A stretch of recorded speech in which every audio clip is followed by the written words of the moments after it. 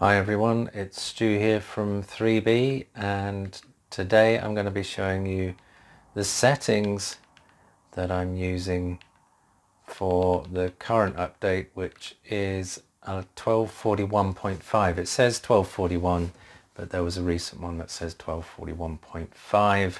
If you update that and use the settings that I'm going to show you, then you will get a pretty natural looking picture.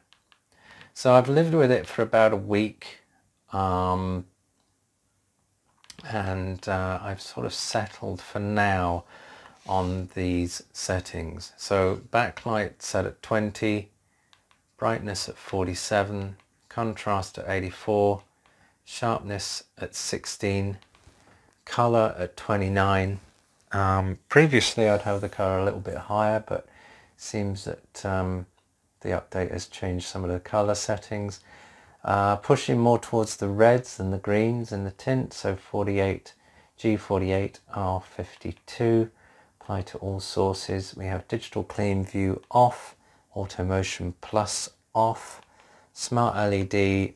I have that set to high. I prefer that sort of to work harder on the zones, on the LED zones. And HDMI UHD color, again to all sources.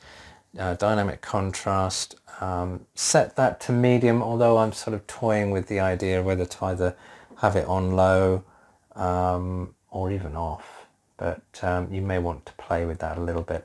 Color tone is warm 2, which is the closest to the sort of cinema standard in terms of color tone settings there is, but some people find that a bit too yellow, so you may want to change that, but you may then have to change some of the other settings. But warm 2 is the closest to what the sort of the cinema standard settings are. Color space set to auto, and white balance and gamma are already set through the auto. So those are the settings that I've been working with for about a week since I've had this update. Oddly, I can't do a comparison between the old one and the new one because my TV decided to update itself even though it's set to off, to auto updates to off. So I don't know why it's updating itself even though I've turned that function off. Hopefully next time I can do a comparative review between the old update or the old system software and the new one, so we can see the differences if that's possible. So work with these settings, let me know what you think, and if there are any changes that I'm likely to make, it may be along the lines of the smart LED and the dynamic contrast. You may want to play with those a little bit. But overall, I'm pretty happy. It's kind of a natural looking image.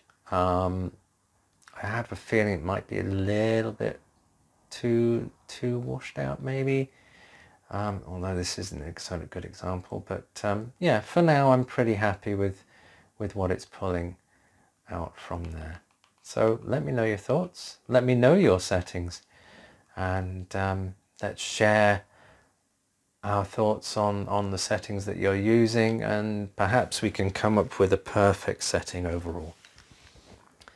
So there we are. If you're not a subscriber, consider subscribing. That would be greatly appreciated. Don't forget to give me a thumbs up, and don't forget to click the bell to be alerted that when I've done updates such as these, and I've been fiddling a bit more with the settings, that you will get alerted when I've done those videos.